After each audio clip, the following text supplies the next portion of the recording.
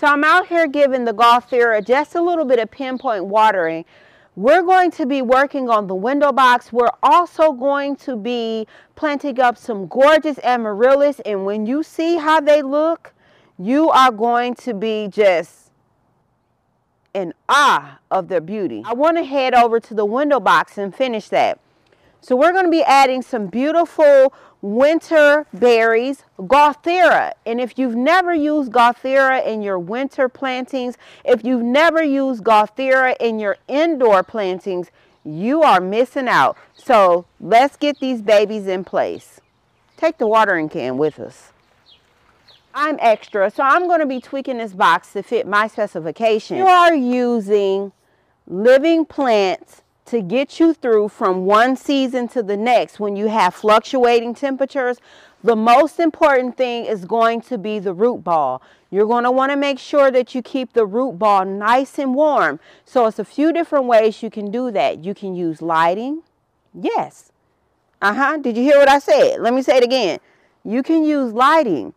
You can use the lights, and they will give just enough heat in order to heat up your soil here and keep the temperature just where they need it to be. Now, if the forecast is calling for temperatures that are down in the negatives, baby, you might as well kiss it goodbye. We're going to start by pulling out our Spanish moss.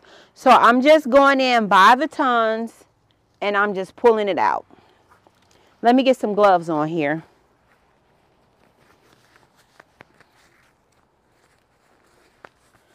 So we're going to come in, pull it out where I have it placed at, but don't toss it. Now, what I like to do is I will clean this and I will reuse it. I will let it dry out so it doesn't harbor mold or any type of fungus, and I'll reuse it.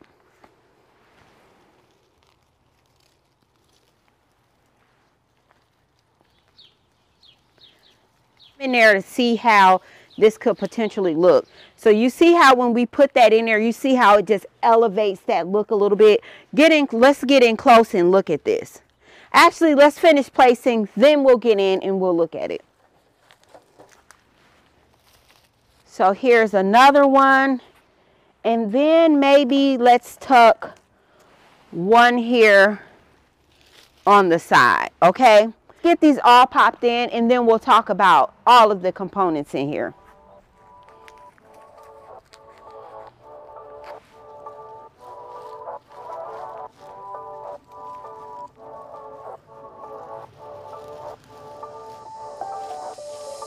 Well, this one right here on the end just needs to come closer.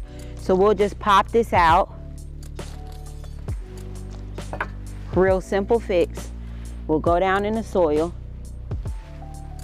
and just move it over closer.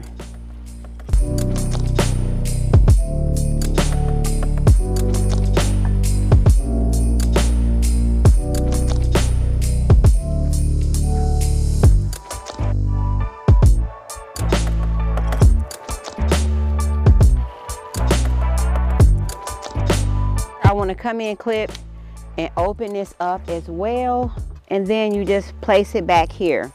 You see how that just really brings everything in, and actually we'll take this out.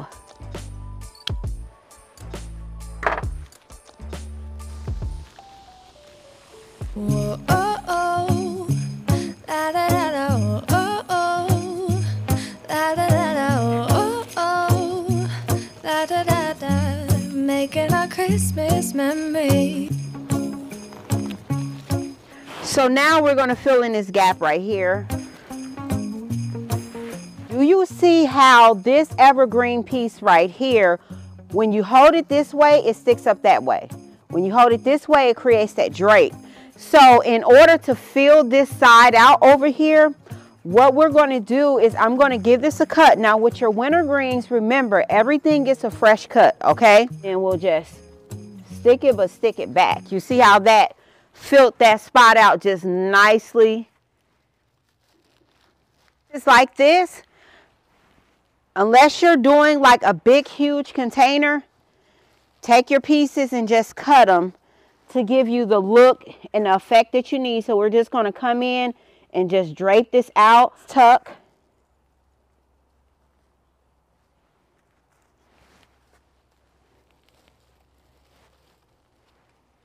We come in and we water.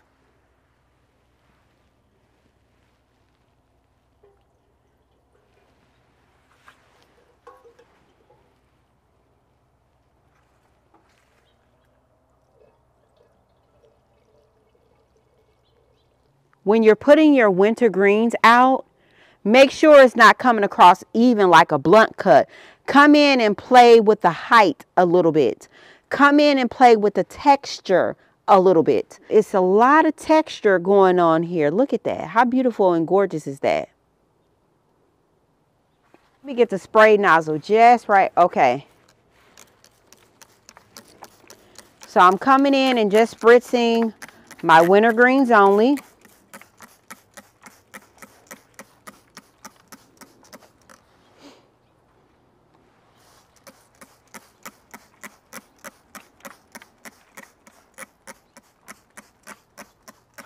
I totally love the look and the contrast of this box. It is screaming holidays, okay? Our Monrovia boxwoods. Then you drop down to the next section and you have your silver fir. Then you have an alternating pattern of the cyclamen, and then you have the Gauthera. Complement the rest of what's going on. It's going to definitely be an ambiance. It's definitely going to be a vibe. I have some beautiful Amaryllis bulbs that are absolutely gorgeous. I have a few of them that's in bloom. Let's go check on this Lisanthus. To see if we have any action going on. You guys, we have Lisanthus. Yes, honey, yes.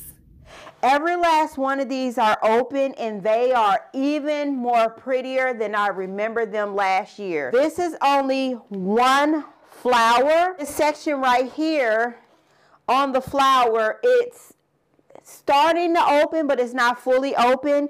And there's a bud up underneath here that's not fully open. Because they are so huge, it would be absolutely beautiful and amazing to just put them in one arrangement. But I don't think I want to go that route. I really feel like I want them to stand out individually. And I want it to be to where when they're planted up, you can see these beauties from every single angle. You guys, look at this. Look at how just big this is. Just the three of these together. It's like one just gorgeous bouquet. The containers. What containers are we using? If you're new to the channel, welcome, welcome, welcome. And I have a thing for containers.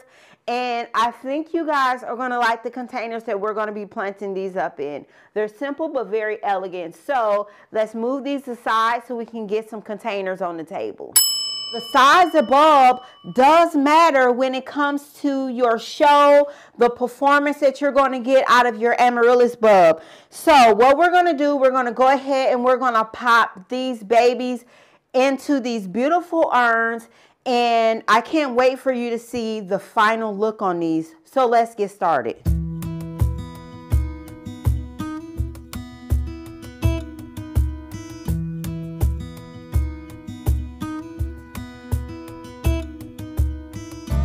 Only thing I need to do is I want to come in with some moss. Now I like to use the super moss here. This is what the bag looks like, and it's just preserved sheet moss, and the brand is Super Moss. Absolutely love to use them. Sometimes I'll put the moss on my containers when the moss is dry. I just kind of feel like when you have it wet, sometimes it just shapes better. But it's nothing wrong with you putting it on there in a dry form, because I do both. I do both. And when I put my moss in, I kind of like for both sides to kind of shine through a little bit. So let's do this one. Sometimes I'll even roll it a bit. If you want to keep your Amaryllis bloom blooming longer. You want to maintain that bloom. You want to make sure that you hydrate your amaryllis. So you're just going to go in. You're going to add a little bit of water around here. And that way your bloom is going to last longer. It's going to help everything thrive. And on this one right here, we're not fully budded out all the way. Can you guys see that? This is a whole different bloom stock right here. So all of this right here is on just one stock. And with your colossal bulbs, you might get 3, 4, maybe 5 stems out of your colossal amaryllis. What you want to do is you want to make sure you continue to make sure you nourish the bulb, and that way you can get the best performance out of it. Now, we got this project knocked out. So you guys, do you remember when we started those Lisanthus seeds? Let's go pop our head in and see what they're looking like. Now, I was only able to visualize like so many blocks in, but hopefully everything has germinated.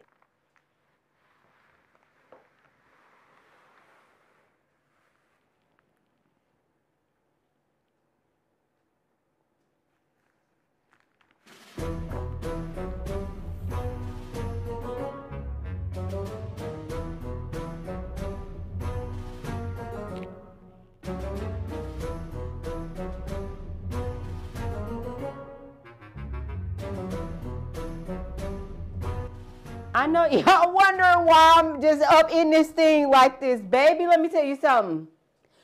Lisanthus, when they come out from germination, they are the smallest seedlings ever. And they stay small for quite some time.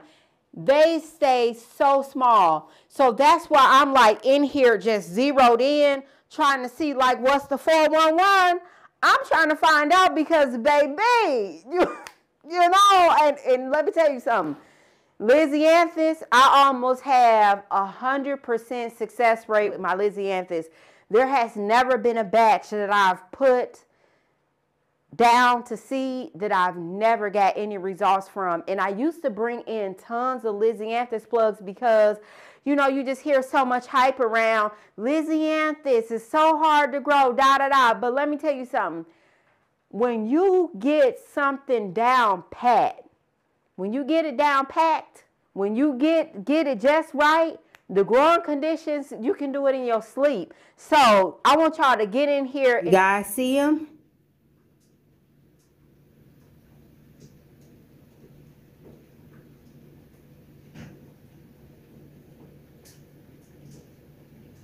And some of them may look as though it's nothing in there, but there is. We just got to go a little bit slower. Can you see what I'm talking about? So like, for example, this one right here, it looks like it's not even anything in there. Hold on. But it is. There we go.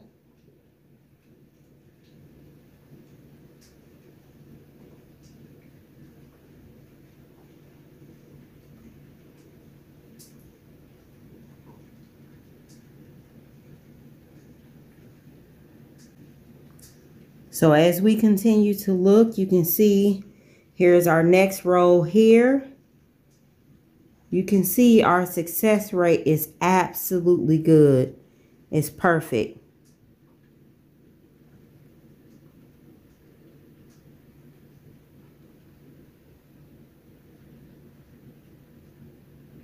At this stage with the Lisanthus, they now come off the heat mat because it's very important to keep the Lisanthus at a certain temperature to prevent rosetting. So we'll set this to the side. I just wanted to make sure I'm keeping you guys in the loop. I wanted to give you all an update on the Lisanthus seeds. I also wanted to give you all an update on the Amaryllis bulbs because the last time we checked in on the Amaryllis bulbs, they were not in bloom. And also, let me give you one more update really, really quick.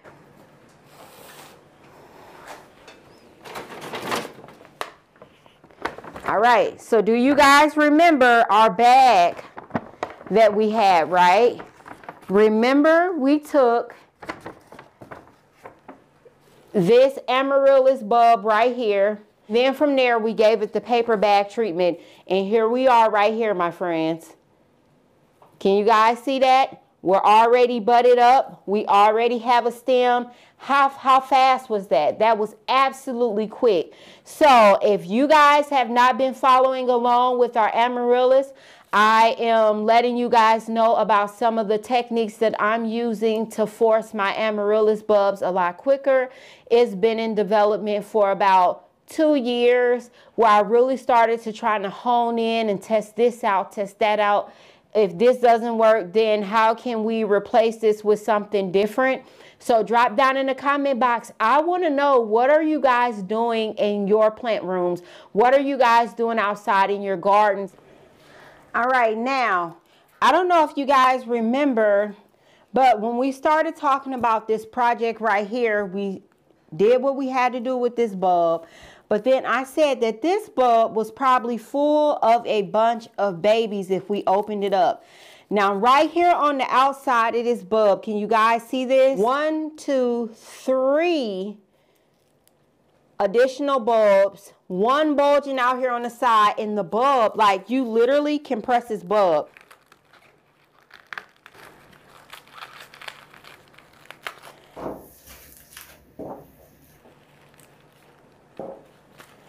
See, it's even one up underneath here. So no good can come from this. It's everything has dried out. It's an unhealthy bulb. Did you see how when I opened it up, the middle of the bulb was just kind of like just dried out? So when you're getting your bulbs, you want to make sure you're getting quality bulbs.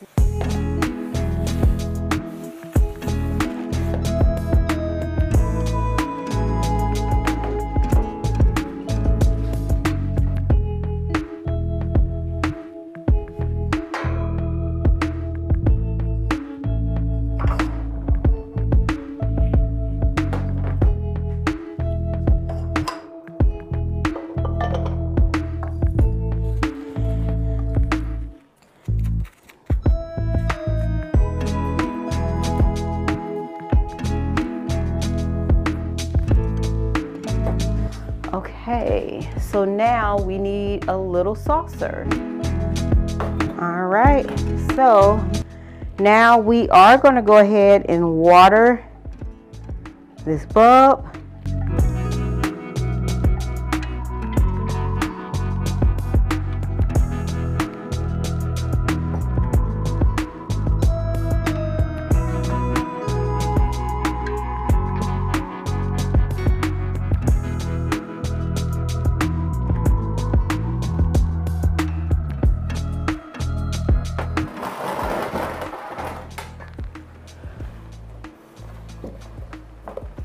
Get this back on the rack.